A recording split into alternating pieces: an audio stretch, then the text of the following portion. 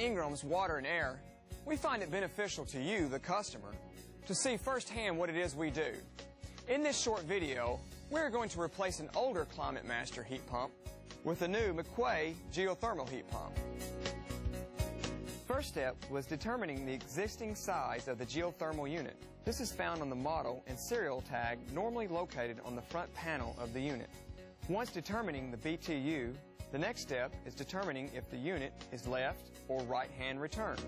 On this unit, the return air is on the right side facing the water inlet and outlet ports, so it is a right-hand return. Normally, the water inlet and outlet connections will be on the same side as the return air, opening in this case the right side.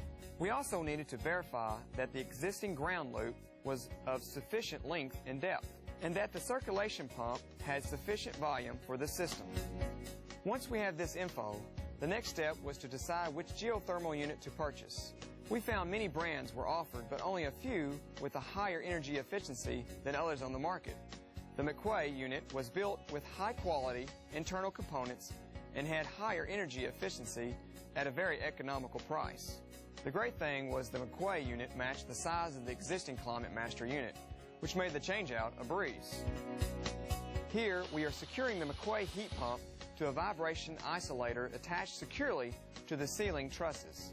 This is a great way to reduce any duct vibration noise from the unit. After the unit is leveled, the next step is attaching the return duct to the new Mcquay geothermal unit. Make sure all seams are taped. Next, connecting the inlet and outlet water lines, purging air from the coil, repressurizing the loop pipe. Next, tying in the existing thermostat wire and connecting the 220-volt electric to the unit. Now it's time for startup. Folks, it's that simple. For more info on new Energy Star geothermal heat pumps, call us or visit us online at betterwayac.com. Let us help you on your new geothermal install. All units offered qualify for the 30% tax credit with no maximum cap.